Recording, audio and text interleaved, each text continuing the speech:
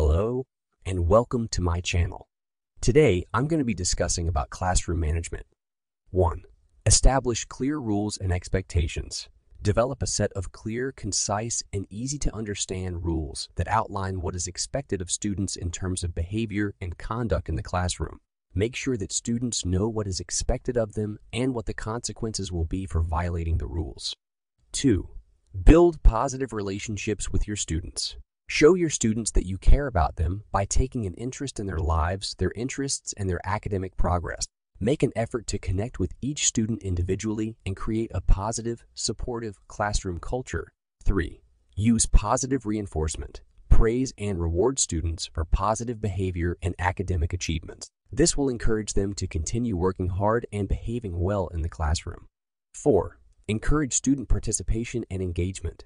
Engage students in the learning process by encouraging them to ask questions, participate in class discussions, and work collaboratively with their peers.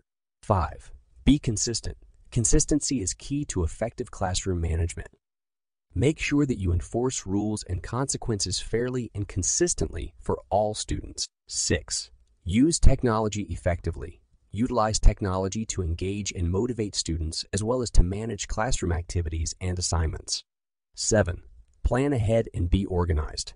Plan lessons and activities ahead of time and be organized with materials, supplies, and resources. This will help to minimize disruptions and maximize instructional time. 8. Create a positive learning environment.